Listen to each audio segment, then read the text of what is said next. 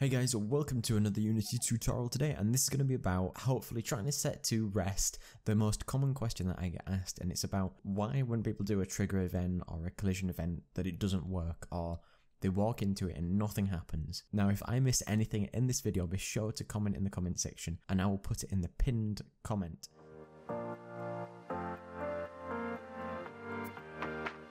If you want to do a trigger event, you need to have a collider. Any collider will do, a box collider like this. You can add components and add other types of colliders that you might want to use. And you've got a whole bunch for 2D and normal 3D colliders. The second thing that you want to remember is always set your collider to is trigger to be able to walk into it. Otherwise, it will act as a collision, so you can't walk through it if you've got another object which has got a collider on it.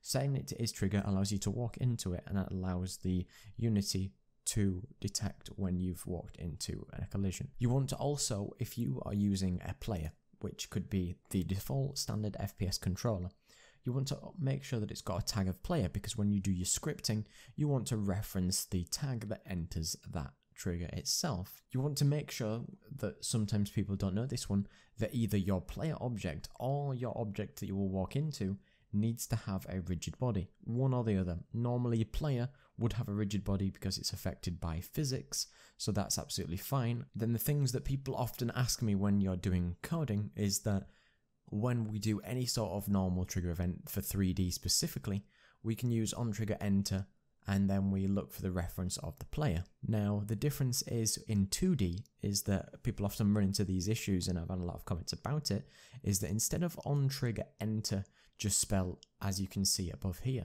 for 2D we need to use onTrigger enter 2D, and then when we create the reference to whatever object might enter the collision itself, for 3D we just use collider and then specify a name as a parameter, whereas in the 2D version we need to use collider 2D, because if you remember that object will have a collider on it, but you can have a box collider 2D on it too, but I can't add it at the moment because there's already a normal collider on it. But remember, there's two different types. There's a normal one for 3D and then one specifically for 2D. And the last thing to mention, that if you say walk into a trigger event and you need to be able to affect the transform of your player or something when you do it, you can just use physics.sync transforms, which is not really related to trigger events not working, but it's something to be aware of, because if you walk into and try and transform the position of your character to move it somewhere else, you need that line of code just to make the physics engine update.